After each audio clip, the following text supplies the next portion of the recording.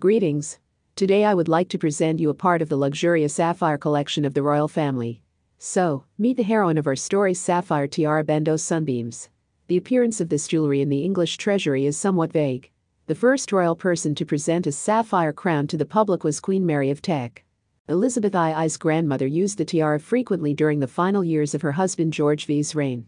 The sunbeams bandeau tiara is a flexible diamond bandeau with a sunburst design. The centerpiece of the jewelry is a removable sapphire brooch. The wreath has the shape of a small Russian kokoshnik. And according to the only reliable source, the tiara is indeed of Russian origin. The jewel was purchased by Mary of Teck from the Dowager Empress Maria Fyodorovna, along with several other pieces of jewelry. Queen Mary bequeathed the bandeau tiara to her daughter-in-law Elizabeth Bowes-Lyon.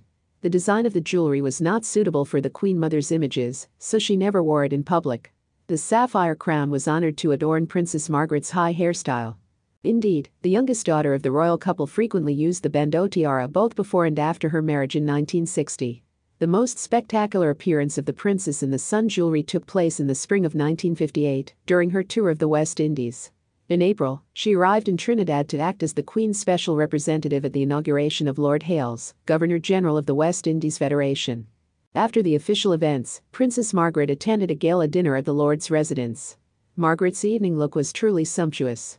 The delicate blue dress, created by royal tailor Norman Hartnell, was decorated with blue and silver lace. The bodice and skirt of the gown shimmered with the precious sparkle of sapphires and diamonds. The hem of the dress was adorned with a large bow.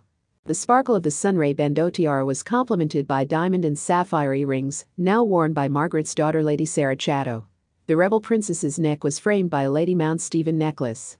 Her wrists were adorned with a pair of pearl bracelets.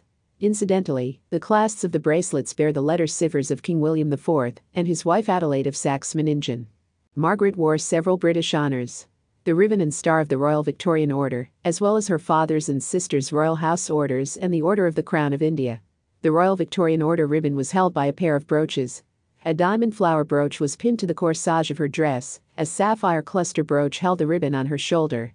The sunbeams bandeau tiara also accompanied Margaret on a state visit by German President Hughes in 1958, and 3 years later at the wedding of Princess Astrid of Norway.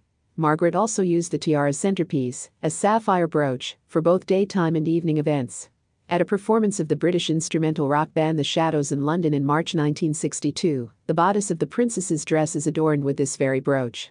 The current whereabouts of the unique piece of jewelry is unknown. Perhaps the sapphire tiara bandeau was dismantled by royal jewelers to create more modern jewelry. There is also a version of its sale at auction, along with some of Princess Margaret's jewelry. Let's hope that the jewelry will still show itself to the public. Thanks for watching.